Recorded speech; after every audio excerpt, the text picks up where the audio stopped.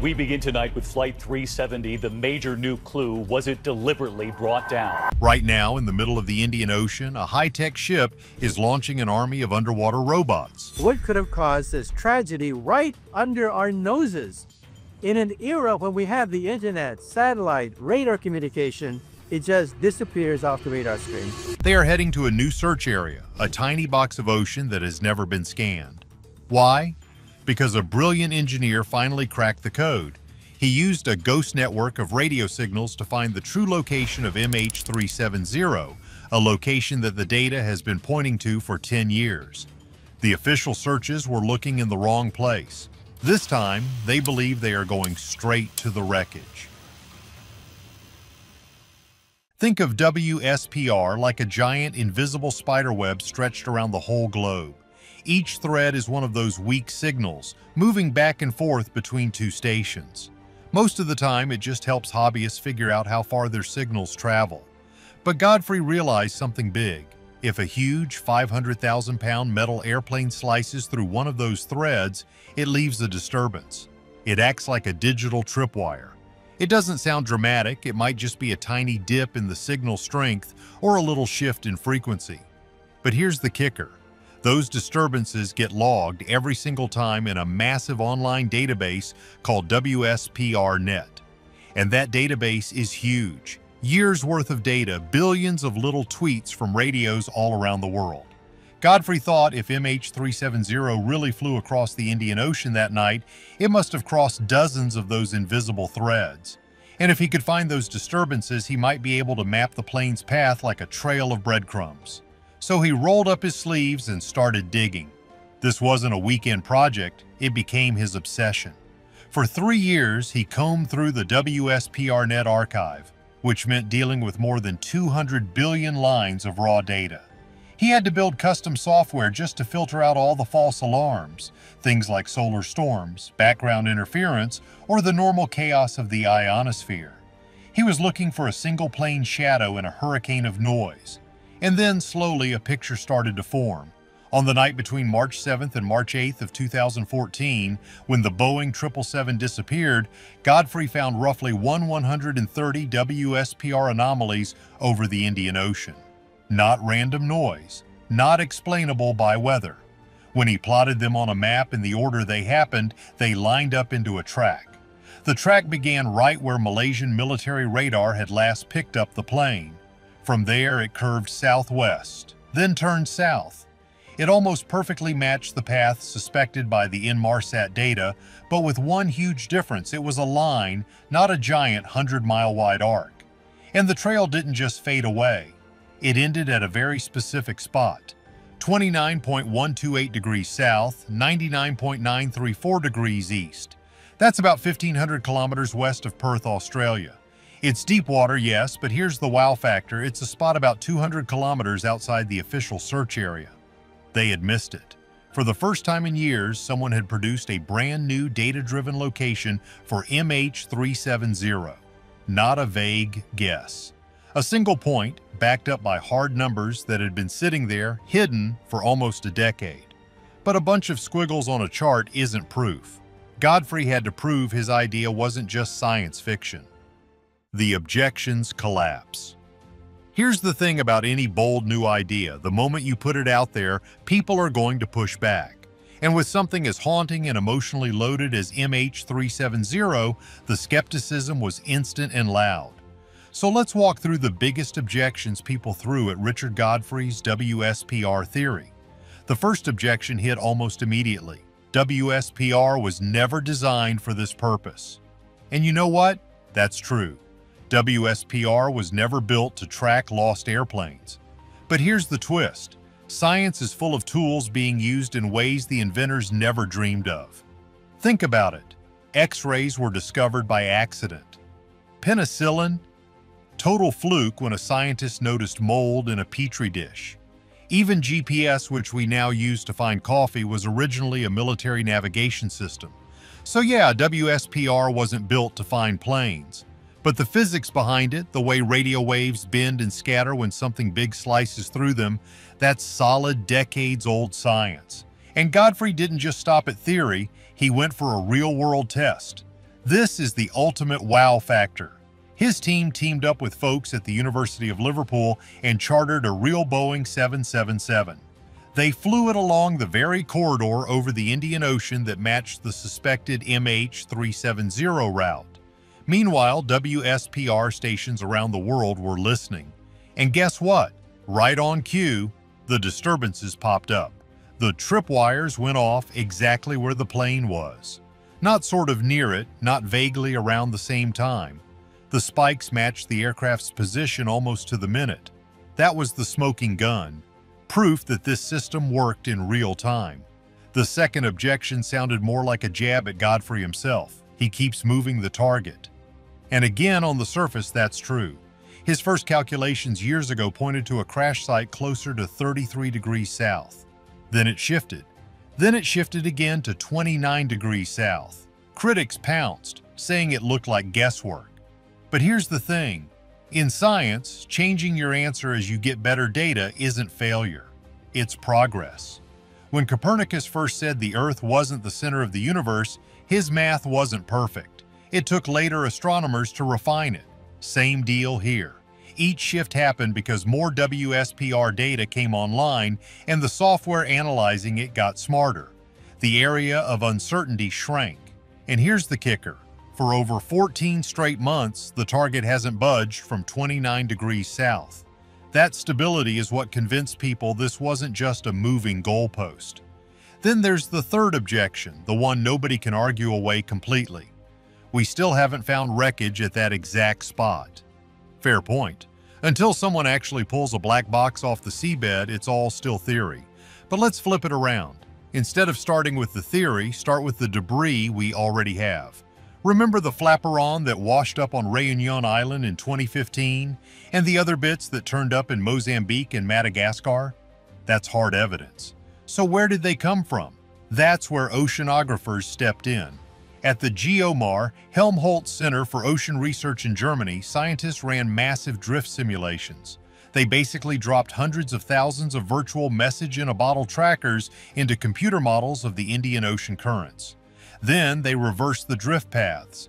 They worked backward from Réunion and the African coast. They asked the computer, where would this trash have to start to end up here? Something remarkable happened. The majority of the drift paths trace back to an origin point within about 100 kilometers of Godfrey's hotspot at 29 degrees south. This is the most important part of the entire story. You have two completely independent high-tech methods. One is radio wave analysis, the other is ocean current analysis, and they both point to the exact same tiny patch of ocean that the official search never scanned. The data is in, the proof is solid, so what are we doing about it? No fine, no fee. This is where the story stops being about the past and starts being about right now. For more than a decade, the story of MH370 has been one of frustration. It's been a story of dead ends, false hopes, and agonizing silence. We've been stuck in a loop of what-ifs and maybes.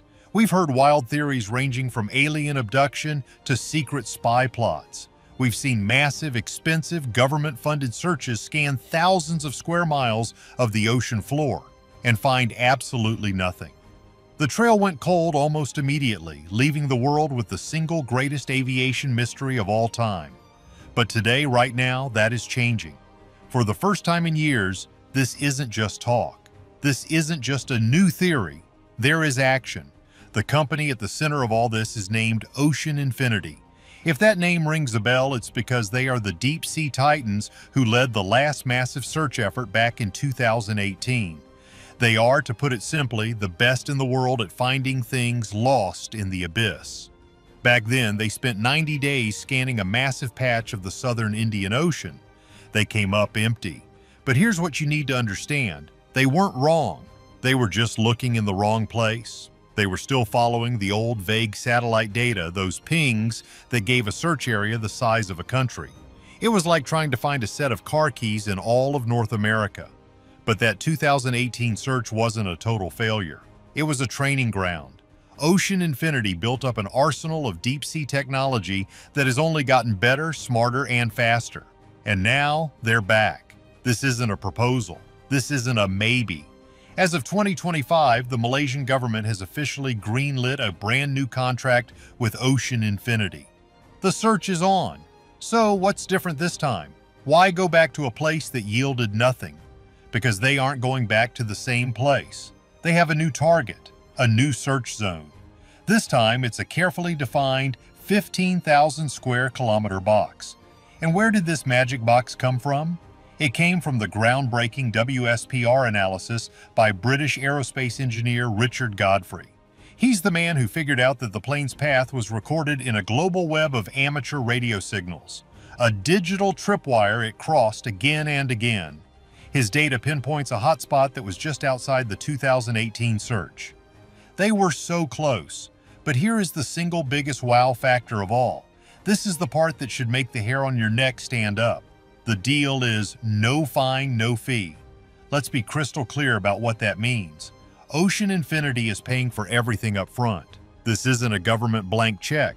Ocean Infinity is footing the bill for the ship, the millions of dollars in fuel, the highly paid crew of specialists, and the most advanced fleet of underwater robots on the planet. The total cost is estimated to be around $70 million. They are gambling $70 million of their own money, and they only get a single cent if they actually find the wreck. You do not make that kind of bet unless you are incredibly confident in the data. This isn't just a business deal, it's a statement. It means Ocean Infinity, the world's #1 deep-sea search company, believes Richard Godfrey is right. They are betting their entire reputation and a mountain of cash that his WSPR data is the key. So what are they bringing to the fight? Their flagship is the Armada 7806. This isn't just a boat, it's a floating high-tech command center. It's a 300-foot-long mothership for a fleet of robots. And it's carrying an army of underwater robots called Hugin Autonomous Underwater Vehicles, or AUVs. Forget everything you think you know about underwater drones. These aren't little tethered cameras you fly with a joystick. These are 20-foot-long, multi-million-dollar robotic submarines. They are sleek yellow torpedoes of pure technology. They can dive to 6,000 meters. That's almost 4 miles down.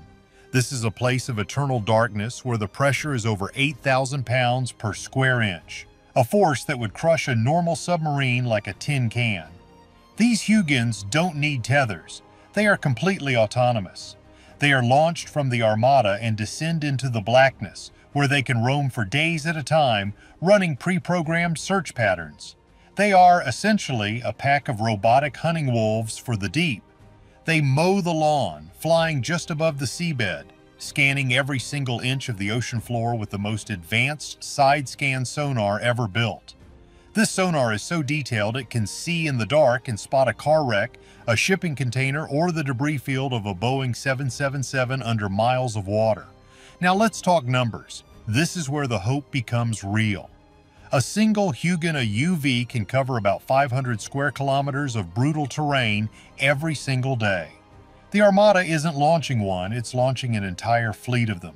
With all of them running around the clock 24/7, they can methodically sweep the entire 15,000 square kilometer search box in about 1 month. Think about that. More than a decade of frustration. More than 10 years of dead ends, false hopes, and painful anniversaries. And now the answer might be just days away. As we speak, a high-tech war room is floating above the most precise search area we have ever had. Analysts are staring at data streams, watching as these robots paint a picture of a place no human has ever seen. So here we are. After all these years of heartbreak and wild theories, the pieces are finally lining up. We have solid, independently verified data that has withstood every skeptical attack. We have a defined, manageable target, and we have the most advanced deep-sea technology on the planet heading straight for it, backed by a $70 million bet that says it's there.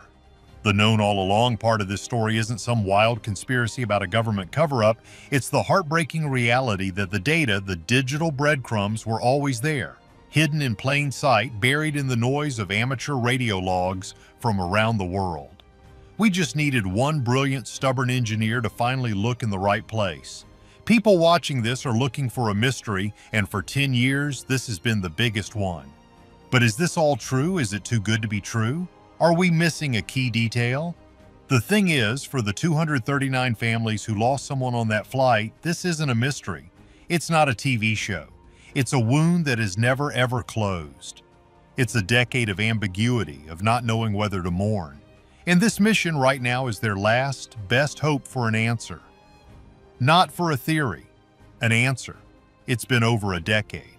But was the answer hidden in plain sight? Click like, subscribe, and tell us in the comments, do you think this is finally the end of the search for MH370?